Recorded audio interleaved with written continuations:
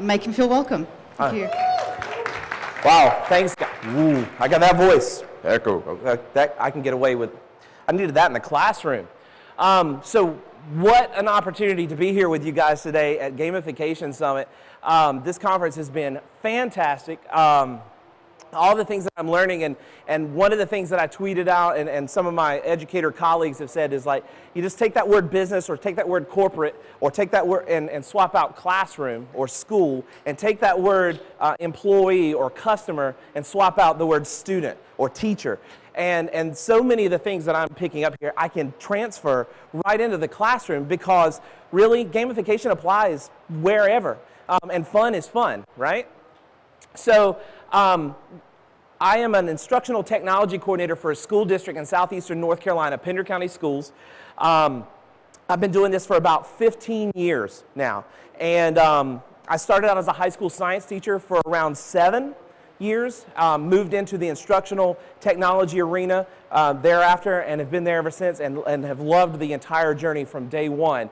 All of my resources, my slides and everything about this project and all the other crazy game-based learning projects that I've been involved in are on my website, edurealms.com. I'm an infrequent blogger there. It's like, oh, you know what? I haven't blogged in a couple months. I better put something up. But I'm kind of a digital hoarder. So every time I create something or find something cool, I try to link it out there. So if you want to know more about games in the K-12 environment, feel free to go there and steal liberally. I do need to do a couple of shout outs to other folks who have been instrumental in this project. One of the classroom teachers that I've been working with, Craig Lawson, a fantastic language arts teacher. He's now a literacy coach in our district. Also a World of Warcraft player and a gamer. We actually met through gaming, and he moved to North Carolina and is actually working in our school district now. So really cool story there.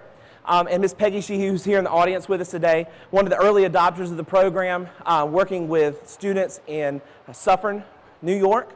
So anyway, let's face a stark reality. School sucks.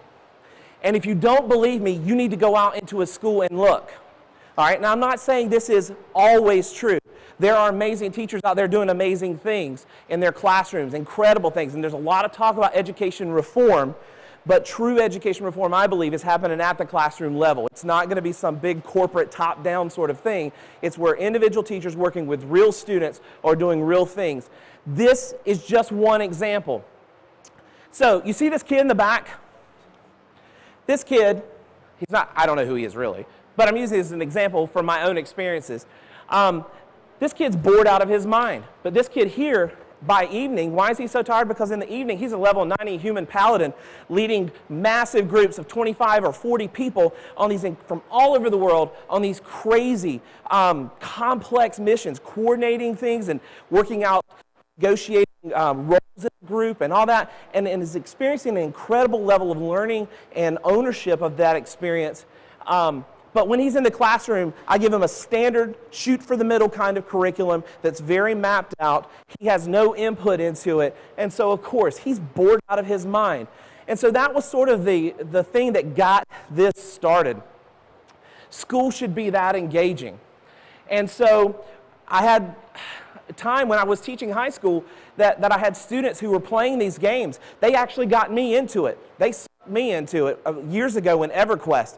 And from that day forward, I was in this just amazing like brain buzz, like, oh my gosh, look at all this crazy cool stuff that's going on. And it gave me that third space to have an experience with my students outside of school that allowed me to build rapport and build really cool relationships with them. And it was, you know, as we're running across these open plains of Karana in EverQuest, I could say, hey, did you study for your physical science test last night? Oh, no, sorry. Okay, well, let's review. I'll follow you, and I'll send you questions while we run to that dungeon. And so it just became this really interesting thing where I had an opportunity to build rapport with my students. And so I never would have thought that I would one day be standing in San Francisco presenting about how I'm actually using games like that with students in the classroom. But here we are.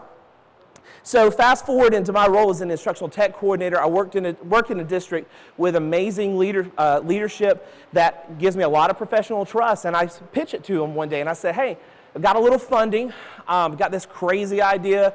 I want to work with at-risk students, students who have issues with attendance, or maybe their grades aren't that great or whatever, and I want to take them into this game called World of Warcraft. And we're going to spend time there. While we're there, we're going to work on reading and writing and leadership and digital citizenship and all those sorts of things. And my district leadership, my assistant superintendent, looked at me kind of like, what? What are you talking? She said, I don't understand all the gaming stuff, but I understand what you want to do for kids. Let's see what happens. And so that's where we began as an after-school club. And we designed that based around that idea of working with at-risk students. But from there, the principal of the school that we were working in kept coming into the media center and saying, oh my gosh, how did you get so-and-so to do this thing that they're doing? Why is his attendance improving? Why is this kid suddenly turning in assignments in his regular language arts class? And so as she began to observe the things that were going on in that space, she came to Craig and myself at the end of the year and said, what do we need to do to take this to the next level? And we said, we need to take it into the regular school day. So Craig and I spent about a year developing a course, language arts enrichment course, not their regular language arts course, but an elective that supplemented it based on World of Warcraft. And then we just said, hey, anybody else is crazy enough to try this, let's give it away for free. So we put it out on our website. And the idea was that a teacher could come along and try to replicate what we're doing if they could get it approved in their district and use whatever parts of this they wanted. They could build their own, etc. You know, just modify it however they needed to. We originally built it in Moodle, which is a learning management system. But Moodle, for all its good qualities, is very linear and very traditional in its approach to the metrics and the grading and all that. So a year or so later, I came across a product from out of Boise State University called 3D Game Lab, which allowed us to do one of the things that we were trying to do with our curriculum, which was to gamify it, because grades suck. Grades are stupid. You go into a classroom as a student, you start out with 100%, right? And the whole semester, the whole course is an effort to stem a slow bleed in your grading. And if World of Warcraft were designed that way, who wants to play that game, right? That stinks. If I was a level 60, or I guess level 89 paladin, and I go and I get killed by a dragon, and the game sent me back to level 1 and said, start again, I would quit, and I wouldn't pay $15 to keep playing. So we said, you know, maybe the classroom should take a note from that. So again, because it's what everybody's talking about now, we felt it was important to build buy-in. You may or may not have heard of the National Common Core Standards, but these are the thing now that states are adopting as standardized curricula. So we said, well, let's align what we're doing to that. So we aligned it to the curricula, and we used this as sort of a model. So we said, we're going to take this idea, the hero's journey, that people start out and they have this story, and you're a hero in a world, starting at level 1 and finding your place in that world and your role in that world, and you begin this journey. So students have this perspective or this experience as a hero, as an avatar in that space. And we said, you know, we want them to experience literature and good fantasy literature, so let's have them read The Hobbit, and while they're having their own experiences, they can look and observe Bilbo's experiences as he begins his journey in that story. And they could draw parallels, and that's all kinds of fodder for creative writing. And then the one thing that middle schoolers are never at a loss to talk about is themselves. So let's have them do reflective writing, and let's compare your experiences in that space and how you feel as a hero in World of Warcraft to your experiences as a teenager living in southeastern North Carolina. What's that like? Where's the overlap? Where's it different? So again, we set out to gamify the classroom. We said we're getting rid of all the things that smell like school. We told our students that while they're there, they're not students, they're heroes, and we expect them to behave as such. We're not teachers in that space. We're their lore keepers. We're guides. We're not that person at the front that says, you need to know this, you need to know this, you need to know this. We simply go along and we play the game with them, guiding that experience along the way, giving them feedback based off of their experiences and the kinds of things that they're doing when they're writing and all the other products that they're doing. And we just give them feedback on it to help them improve their writing, improving their grammar. So that's part of it. And instead of grades, because let's face it, grading, again, sucks. Failure in school is a punitive thing. I mean, how many of you had got zeros for using a bathroom pass or for doing something that had nothing to do with whether you were actually learning or not? Unfortunately, a lot of schools and a lot of teachers have used grades as a punitive action to punish people. And so we stigmatize failure such that I don't want to fail. And one of the things that I told students this year when we started the thing, I said, you're going to fail in here. And they freaked out a little bit. I said, no, it's okay. I want you to fail, and I want you to fail a lot. And I want you to reflect on that failure, and we're going to fail some more after that and see what happens. Failure is the name of the game because that's where the real learning is happening, is through the failure. And so instead of grades, let's get rid of grades because that's dumb anyway. Let's go with experience points and levels. So 3D Game Lab really allowed us to do that. Before, when we were using Moodle, we were using Google spreadsheets, and that was a nightmare. 3D Game Lab really made that simple for us. And so we really started having this concept of, yeah, I can actually win this class. What is it like to win a class? Instead of assignments, we don't give assignments, we give our students quests. I want you to go and interact with an NPC or a computer-controlled character in the World of Warcraft. And based off of that experience, I want you to come back and do some writing, reflect on that, talk to me about it. So we give them those quests, and they earn experience points for completing them. They get to choose, which is another amazing thing. So as they are working through our quest tree, if you will, they get points where they get to a point in that they get to choose. Do I want to follow a quest series on poetry, or do I want to do argumentative writing? They can choose. Once they complete one, they've earned that badge or that mastery for completing that. They move and choose something different. So learner choice is a big part of what we're doing here. All their stats and achievements are there. So they get instant feedback. We get instant feedback. Parent calls, wants to know, hey, how's my kid doing? Oh, your kid's a level 34. Well, that doesn't really mean much to the parents, so we do have to do some translation for them. But the kids have the exact connection. They can see where they are in their progression through the course material. So let me show you some of the things, the crazy things that we're doing, and I want to show you some actual samples of student work. One of the things that we did was to have students take on the role of characters in World of Warcraft. And this was during, this activity was during the events leading up to the Cataclysm expansion, because there were all these events going on in the world. And so we wanted students to explore characterization. We said, you're going to take on the role of some computer-controlled character, whether it's the human king, the king of the dwarves, or even that lady that just wanders back and forth between Stormwind and Goldshire that sells bread. What are the events like from her perspective? And then we're going to create tweets, and we're going to interact with each other through Twitter to see what happens. And it was awesome. And the way that the kids began to understand the point of view and characterization and those sorts of things was fascinating. We also talked about propaganda and ads. And so we had students design their own ads about some of the events that were going on. And this was one of my favorites. A student created this as a poster for a chewing gum. And one of the things he added was safeguard chewing gum. And he put this tagline in there. We didn't prompt him for this, but this was awesome. It says it will also strengthen your enamel for a fortnight. What middle schooler knows what a fortnight is? And so we looked at him and was like, what's a fortnight? He's like, well, I looked it up, and I was like, oh, that's amazing. And these are the kinds of things, they're acquiring vocabulary that typical students aren't acquiring in their classroom. Here's another example where, to protect the night elf's ears, they developed earmuffs from the rats in the Deep Run tram. Of course, you have to have a little potty humor in middle school, so gas masks for cataclysmic fumes was very important. We also had students do things like, okay, so you're reading The Hobbit.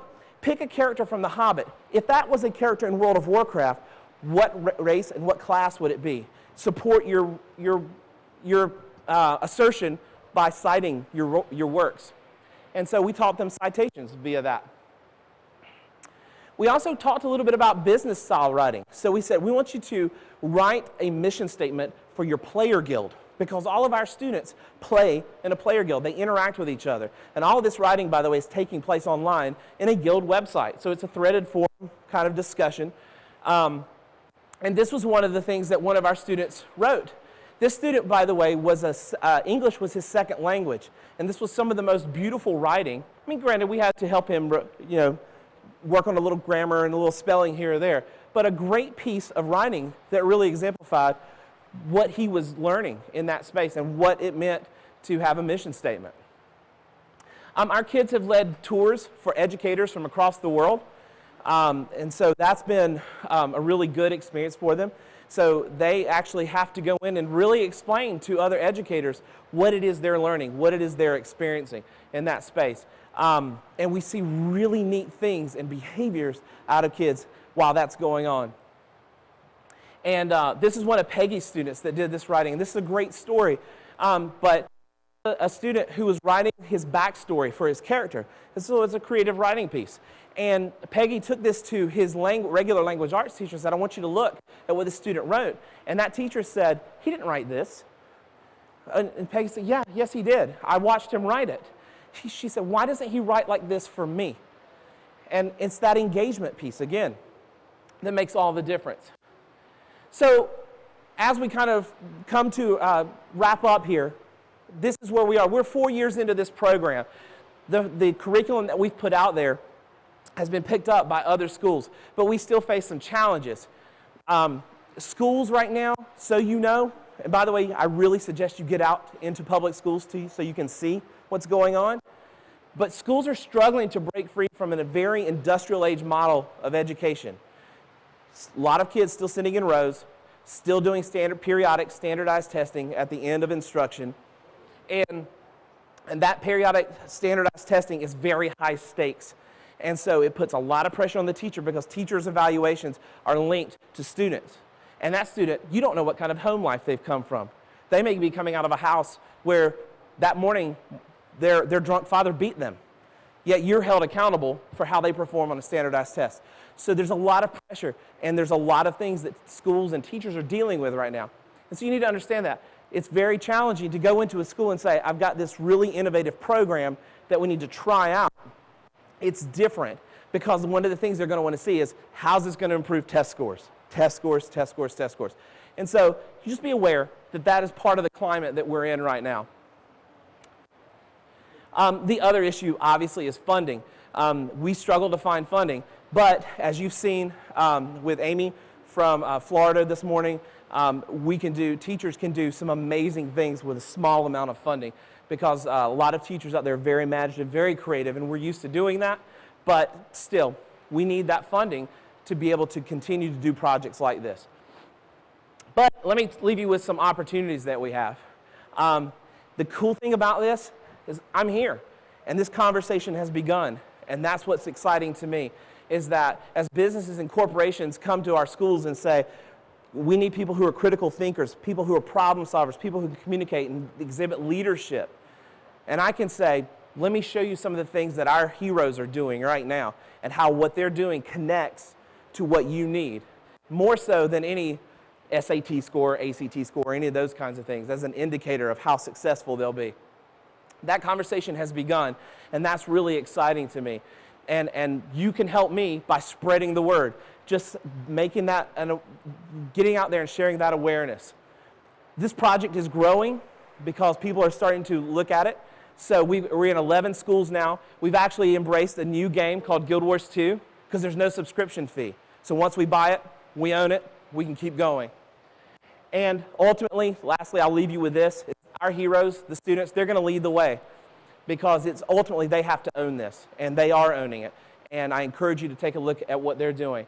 So again, thank you. I'll be around to answer questions and hope the rest of your conference is excellent. Thank you. Thank you so much.